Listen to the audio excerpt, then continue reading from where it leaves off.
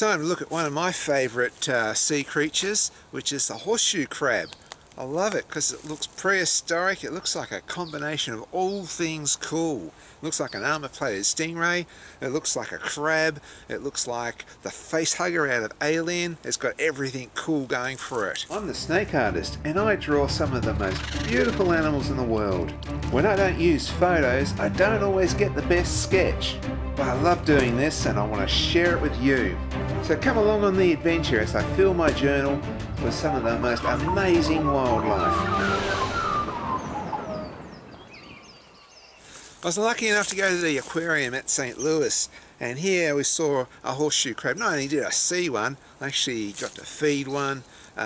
Saw this thing eat. It eats with its feet, and when you look at the underside, it does look like something from one of those Alien films. So the thing about horseshoe crabs is that they are ancient in that they do look like a fossil. They do look a bit like a trilobite. In 2008 they discovered one that they date to be 445 million years old. The world's oldest known horseshoe crab. And the cool thing about horseshoe crabs is they still sort of resemble those prehistoric horseshoe crabs. So they haven't really changed much. They're like living fossils. But they're not actually crabs. In fact, they're not even crustaceans. They don't have antennae. They're probably even more closely related to things like spiders, scorpions. Probably more like an arachnid that sort of floats around the water. Although it's not actually an arachnid either. It's just a very unique animal. And it's very interesting when you look at the array of different sensory organs this thing has. With the eyes, it has medial eyes, compound eyes, lateral eyes, ventral eyes. They've got sort of eyes all over it. It looks like they have two big main eyes, which is the compound eyes, are the ones you see, but these other little dots, they're also eyes. These smaller, tiny little eyes, they pretty much just pick up on light source. Photoreceptors. Now the spiked tail, this is what makes it look gnarly. It makes it look like an armor-plated stingray.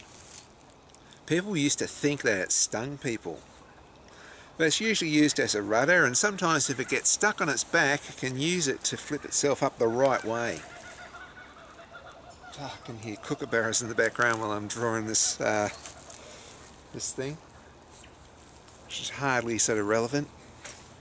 So the adults mostly eat bivalves. They're like clams, like shellfish that have two parts to them. And this is where they mash their food up with their legs. They got these tiny little spiky upper regions to their legs which they sort of mash up their food. So their inner legs kind of act like teeth. So in some parts of the world they sort of come up en masse on the shorelines to breed. And this is often where they are picked up by people to use for medical science. If you're under 40 and you've been vaccinated, you can probably thank the horseshoe crab. And so they use the blood. The blood is very different. It's blue blood.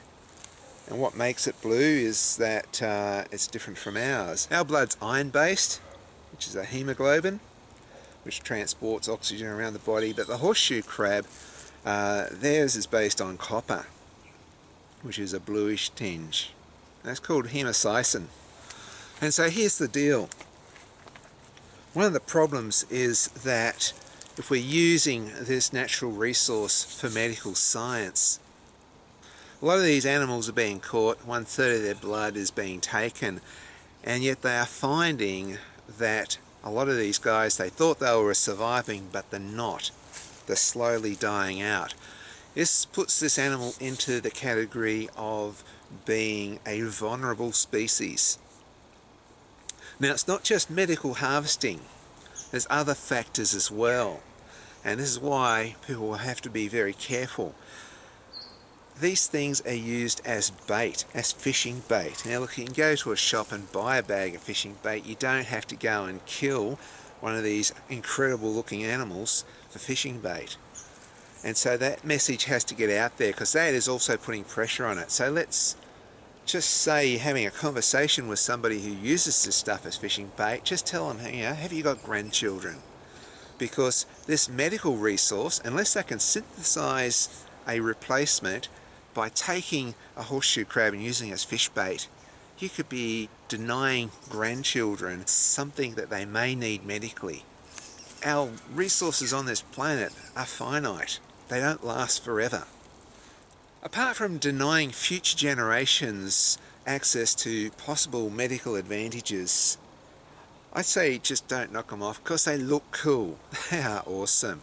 That's why I'd want to preserve something. You don't really need a reason. I know people have asked me, you know, what use is such and such animal? Well, what use is human beings, really? And here's my finished picture of the horseshoe crab. Hope you guys enjoyed the video. Check out some of the other videos and I'll be on my way. Until the next time, see you later.